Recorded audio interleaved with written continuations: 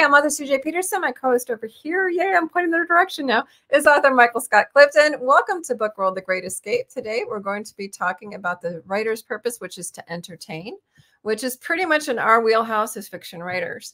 So, Mike, when you think about it, what comes to mind? On entertain, well, most people read fiction to escape. They read to be entertained. And escaping to a make-believe world, regardless of genre, whether it's a mystery, a thriller, a fantasy, a science fiction, romance, obviously is big. But that's why people read fiction books, is to escape, to be entertained. And sometimes books are humorous, and they have a great deal of humor in it. And, laughter is, the old adage is laughter is the best medicine. It makes you feel better. So I think that the most successful authors, again, we're speaking about it, the fiction world now, are those who are very good at that, CJ, about entertaining their readers. Definitely grabbing a hold of them, keeping a hold of them. Right. Before we dive wholeheartedly into it, starting next week, thanks to a scheduling conflict of my issue regarding school, we're going to be moving Book World to 4 p.m. Central Time. So those listening, those watching, please make sure to adjust your time calendars to 4 p.m. Central Time, 5 p.m. Eastern Time. How was your week, Mike? We've had a busy week. It's been, the week after, week and a half after Christmas, all the things you did to get ready for Christmas, you're having to go back and put up and get back to normal and get back into the swing of, normal life. And so it's, we've been probably busier since New Year's than we did before New Year's. So, there's a lot, with everybody, normal life, when the new year rolls around, there's so many things that you have to either renew or take care of for the coming year. And of course, again, you're having to put up, get past Christmas and have, everything put back up and get back into a normal routine, however one defines normal. And so we've had a real busy week, and it's not over yet. It's only halfway through. Still got a lot to do this week. Yeah, you have something going on Friday. What is that? So I was nominated, and I will, by the Chapel Hill Independent School District Hall of Fame Committee, to be among 3 of their inaugural Hall of Fame members. Yay.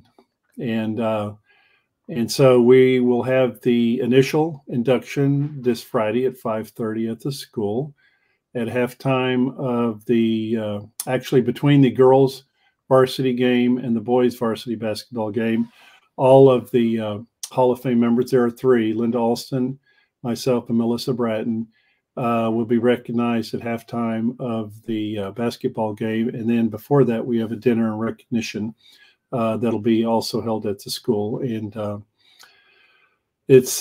I'm real honored by it. I spent all 38 of my years in public education at Chapel Hill, and never wanted to go anyplace else. And I love the school district and the people there. And it's been my great pleasure to be able to see the school grow and go from a very tiny little K-8 school to over a high school with over 1,000 students now, K through 12. Nice. And most of all, as both a coach, a teacher, and as administrator, which is were my roles at Chapel Hill, I've seen hundreds and thousands. I've seen thousands. I've had impact, hopefully in a positive way, with thousands of kids that have gone through the doors at Chapel Hill and graduated, and very honored to be honored by the Hall of Fame committee at Chapel Hill. So looking forward to that. Although I will tell you, I'm a little nervous because I'm not not the most comfortable person in front of a bunch of people, but I'll try to slip through it. You know, sometimes I wonder if it has something to do with our height, because you're tall, I'm like 5'11", so it's when you're in front of people, like we are in front of people, like we stand out in a crowd. So Right. sometimes that makes you feel a little self-conscious and awkward. So I get it. George Smook says, hi, CJ, Mike. Hello. So, George. So my week has been fun. We have put all of Christmas away. But we're gearing up for college, which is where we realized the scheduling mishap. Because it's hard for me to schedule classes when I'm supposed to be live on a podcast. So that's the reason for the schedule change to 4 o'clock next Wednesday. So again, I own that. Mike is being very gracious and being flexible. So hopefully you all will join in on that and be flexible with us. We will still be on Wednesdays, but we're going to be Wednesdays at 4 p.m. Central Time. We got our schedules up and running, which took a little finagling, thanks to our daughter for figuring it all out, but we've got it all done and our first semester is scheduled and ready to go. So we're super excited. I will be doing forensics investigation and psychology are going to be my majors. So as I told your wife, nothing else, I'll have great cannon fodder for being an author. So lots of material to learn. So definitely looking forward to it. So speaking of being an author, material to learn, we're going to be talking today about the writer's purpose, which is to entertain. When we go to look at entertaining text can be happy, sad, or even spooky, but their primary purpose is to draw the reader into the story. You have to be really good at spinning a tale enough to not just hook them in the beginning, but to keep them throughout the entire storyline. The stories will make you laugh, hold the audience's attention, keep a reader in suspense. It's used to show theme, event, or story for enjoyment. George says, I want to invite all authors to join on Facebook, San Leone Bay Area authors. So go ahead and join that group. I'm part of that group. So it looks like it's going to be a fun bunch. So for entertaining, it's used to show a theme, event, a story for enjoyment. Readers' expectations. And this is where it kind of differs a little bit from, say, nonfiction, because nonfiction, they're going to usually get information. When it comes to readers' expectations for entertaining, they expect action, emotion, a world filled with events that couldn't possibly happen in their lives, or they may. They want characters that they can identify with, that they can pretend to be. They want to hold the character. They want bold characters who act in ways the reader can only imagine trying. That's kind of the basic idea of fiction a lot of times. You know what I mean? And the genre that readers are familiar with or that they like is important to reader expectations as well. Mm-hmm. If you're writing in the romance genre, then obviously there needs to be romance. Mm-hmm. If you're writing in science fiction genre, then obviously you need science fiction,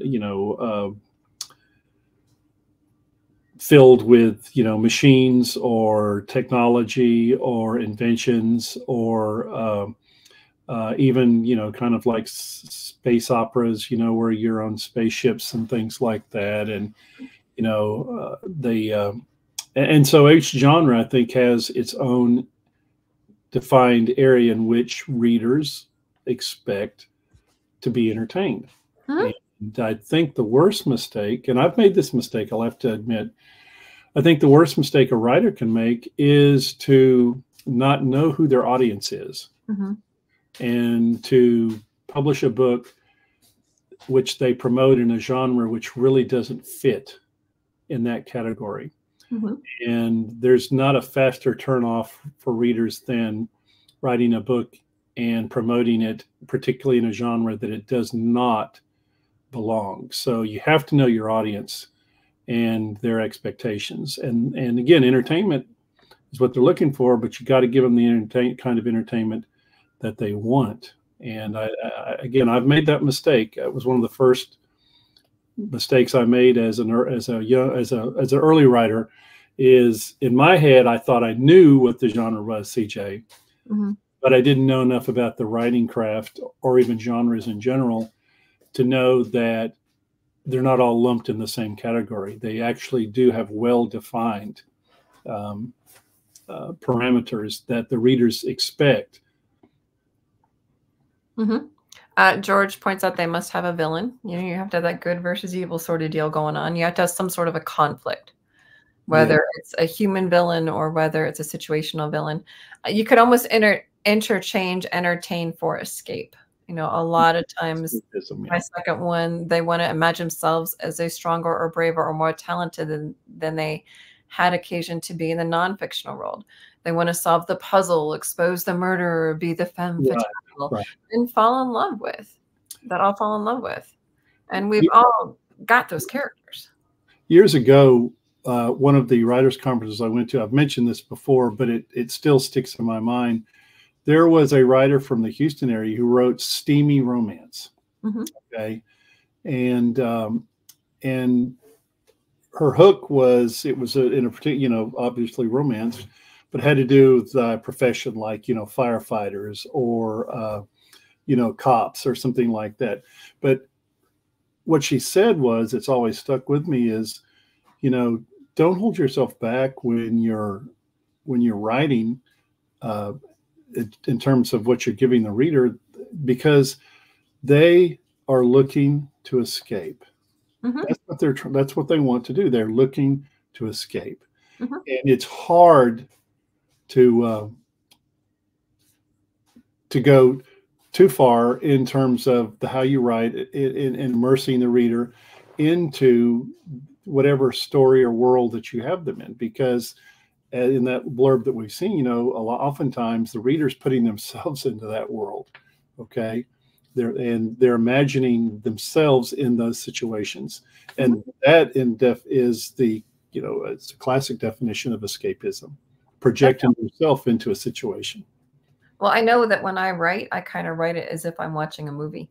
And so it has to have the action, it has to have the adventure, it has to, you know, those are all elements that are in all of them. There's a little bit of romance, there's a little bit of this, a little bit of that. So there's all sorts of spices, I guess we could say, of story elements that are kind of mixed in an entire thing that create a whole world. Our world is not two-dimensional. You know, so our stories should not be two-dimensional. They should be bold. They should be bigger than life. They should be, you know, but have some realism to them, some base of realism, so that when they do get lost in it, it makes sense in the minds of the readers. Sometimes I've read some stories where they get so outlandish, I'm like, no, that's even a little too far for me. You kind of gotta make sure that, yeah, while you're entertaining, you kind of keep that element of realism within it as well, because otherwise you will lose your reader. It has to make sense. Exactly. It has to make sense. I mean, yeah, you're right.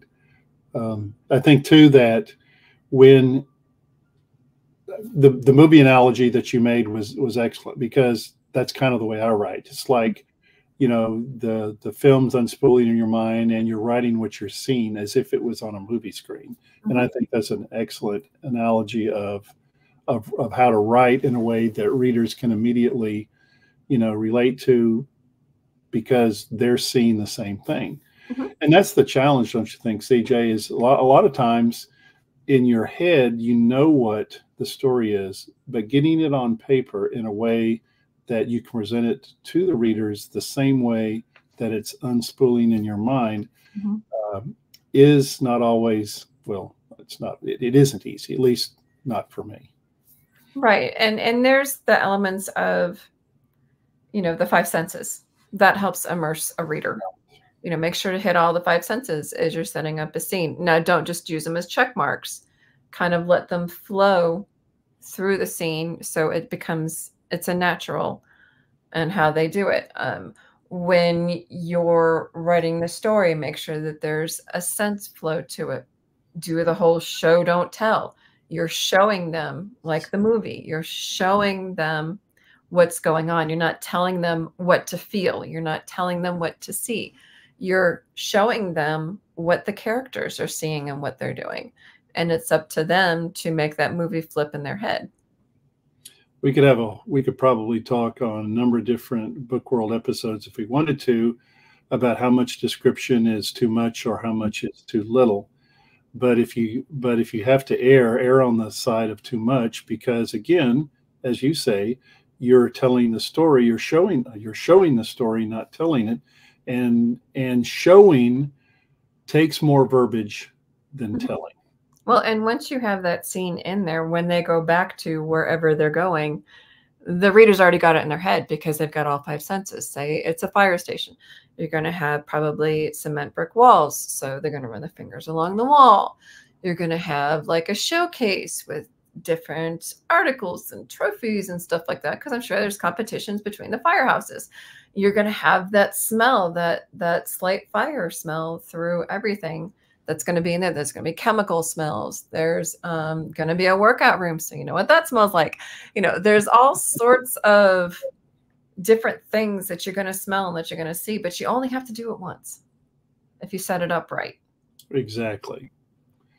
And again, when I was first starting out writing, the biggest mistake I made was not knowing my audience and who I was writing for and who would read my books. Another mistake, I think, when we're talking about entertaining as part of the role of an author in writing their books for readers, to entertain the readers, is promoting personal or political points of view that are completely extraneous to the story and basically are just being put in there because they represent the author's political or personal points of view. Now, if they have something to do with the story, obviously that's not, I mean, you know, you would include those. But I've read, and I think we all have, in fact, I'm reading a book now where the author is not shy in promoting political viewpoint, which I may or may not agree with, because I think that's beside the point. What is the point is that's not part of the story. It's being put in there, and it becomes extraneous. And matter of fact, what it does, it distracts from the story. Now, what a lot of readers will do, and again, I've talked with others, people, you know, we've both been doing this long enough. You know what I'm talking about. Is that a lot of times the readers just put the book aside. I'm just not going to read that anymore. Okay, because even though it may be a great story, you have actually burned your audience by putting things in there, which whether you knowingly or unknowingly meant to do, you have offended them, or you've made it so that it's not that it's unreadable as far as they're concerned. And again, if it's related to the story, fine. I mean, there's political thrillers. There's points of view that are part of a book and an author that people are familiar with, and that's why they read that or follow that author's books. But a lot of times, I think we throw those things in there. I say we. I think a big mistake that an author who is trying to entertain is distracting from that entertainment, again, by interjecting their own political or personal points of view that may or may not mesh with the readers who are reading their story. And why even take that chance? Why even take the chance of offending your readers when the content has nothing to do with the story? I mean, if it fits in the story, it fits in the story. And us as authors, we bleed into our story anyway. So things are going to show up. Don't force it. Let it flow. That's the whole theory of the tears from the writer, tears from the reader, laughter from the writer, laughter from the reader. You're not going to have that, and you're not going to hit their emotional core if you're trying to push this agenda forward, whatever it may be. Well, as indie authors, what's our biggest struggle? Finding readers. Okay? Getting people who will follow us and buy the books we not only have currently written, but the ones that will come. So the last thing we want to do is to shrink our audience by offending them, either on purpose or unintentionally. And to me, that's just a common sense thing. And, I don't know another way to put it. It's just common sense. Yeah, just, I mean, don't push it. It's to entertain. If you want to write a nonfiction book, then write a nonfiction book. Exactly. Don't put it in an entertainment and label it entertaining. There are many examples of entertaining, aka escape. There's poems, there's novels, novellas, there's short stories, there's plays, also called skits or sketches. There's musicals, there's fairy tales, there's fables, there's, all sorts of ways to express,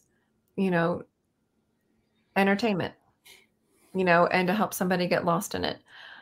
It's kind of like when we're watching like an awards show and we're watching it to entertain and to see who got the awards for, best actor or whatever. And next thing you know, we're listening to a political speech. Chances are it's going to get shut off. Yeah.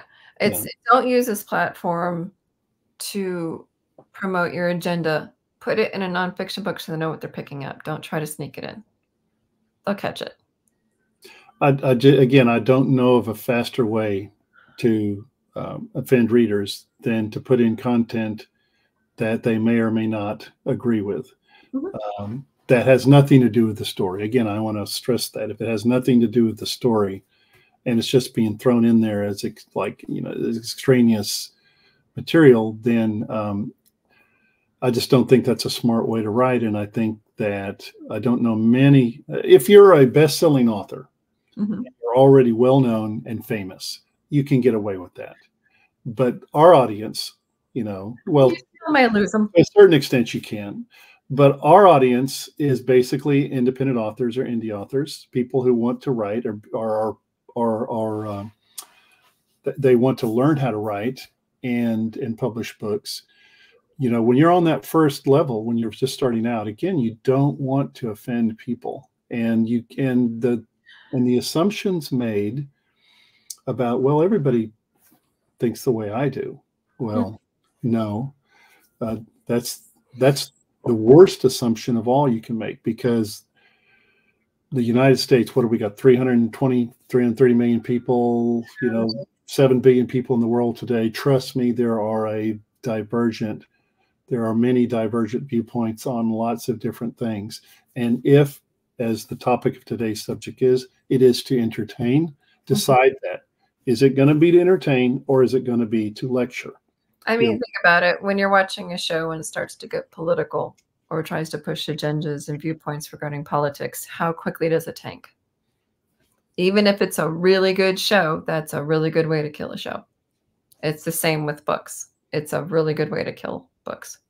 It doesn't make any sense. And again, decide, do you want to be a successful author? Well, mm-hmm. when you get to the point where you're a bestseller and you can get away with that kind of stuff, I mean, the world's your oyster. Do whatever you feel compelled to do, but not in this category. No. I know on January 24th, we're going to be talking about the writer's purpose is to persuade. That is in fiction and nonfiction. Mm-hmm. That's where that goes. Nonfiction. You're right. No, there's some in fiction and some in nonfiction, but that's where that goes. But you're right. That's not the category of entertain. No, and when you're writing your stories, like I said before, part of you are going to bleed into them. As an author, you bleed into your stories. Part of you is, at least part of me is in every single one of my stories. I'm not going to tell you which parts, but part of me is in every one of my stories. And in doing so, part of my view of the world is going to show, just like with yours. Part of your view of the world is going to show. But that's what gives each of us our different styles. That's a good point. Just like different radio stations for, there's different radio stations for everybody. And everybody's going to like every single radio station. So not everybody's going to like me. Not everybody's going to like you. But there are those who do like you, who do like your writing style. And those are the ones that you're writing for. I think the overriding thing, when I was thinking about our topic today about entertaining, that just keeps coming back to mind is people read fiction, and we're talking about, and when we're talking about all the genres from romance on down, okay, science fiction, fantasy, whatever, people read because they want to escape this world Mhm. and be transported to another world.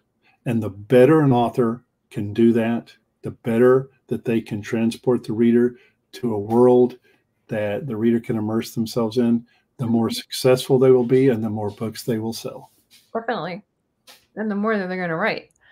I mean, when a person picks up I know as a reader, because I would say 99.9% of us are readers first as authors. Mm-hmm. Our style has been picked up, comes as a culmination of all the different people that we read. Right. And, Yeah. you know, as we do that, we've learned different techniques and stuff from different authors. And so our style is going to be different from even the one person who maybe is our favorite author. It's all going to be different because we're all different. And you're right. I mean, I don't know of a single author that wasn't an avid reader first. Mm-hmm. And you like certain authors, you know, like what you're saying there. You like certain authors, you like certain styles, you like certain stories, you like certain genres. That's what colors an author's writing, is those experiences. Mm-hmm. And I have to say that true, you know, our own personal experiences, you know, growing up and through life, they tend to color the way we write as well. And there's no way to escape that. And that's not what I'm saying when I say don't interject personal or political viewpoints. I'm saying no, you know, if don't let that be the driver behind the story, because again, people want to be entertained. They want to escape this world that kind of stuff drags them back into. I mean, maybe expose them into a world that they've been interested in, but they've never tiptoed in. You know, add that little bit of element to it. And, you know, and then there are some who that is their world. And they're going to want to see some of the real stuff and say, okay, is this realistic? So, for example, some of my books, my husband is my military advisor. He's also my medical advisor. I mean, who gets to ask their husband, hey, where can you get shot and not die? Or where can you get shot, but you've got about 5 to 10 minutes before you die? You know, not everybody has that option, but there are people in those different positions that you can go and you can ask, and you can get that element of realism within, you know, the storyline that you're wanting to write. Talk to them. There's so many different ways you can go, you know, drama, Mm-hmm. Love versus hate, you know, as George mentioned, you know, evil villains versus the good guys. Mm-hmm. You know, those are all just wonderful parts of entertaining and escaping into a good read, a good book. And the good authors know how to tag into that, and it shows up in their writing. And so I think the entertainment part of all the aspects, all the elements we talk about writing, when we're specifically talking about fiction, I think that is the most important element, is to entertain. Well, it's kind of like the title of our podcast, Book World: The Great Escape. You know, Yeah, that's what, you know, as a fiction writer, that's generally what you're writing for. To help somebody exactly. escape wherever they are. I know when I first started writing, not publishing, when I first started writing, because I have a lot of books I have already written that I haven't published. But when I first started writing, I wrote it as an escape from myself. You know, that is an excellent point, CJ. Mm-hmm. I bet you many authors would agree with that in terms of how they started out as well. You need to that needs to be a tagline or someone somewhere, because I think that's pretty insightful. I mean, it really is. Mm-hmm. Yeah. So unfortunately we're out of time. But just fiction authors, just consider our points, and, you know, we'll check it out. But next week, remember that we're moving to 4 p.m. Central Time. We're going to be talking about the writer's purpose to inform. So as you can guess, that one's going to be nonfiction. So we'll catch you guys next week. Same place, same day, different time. We'll catch you guys at 4 o'clock, 4 p.m. Central Time. We'll talk to you then. Bye.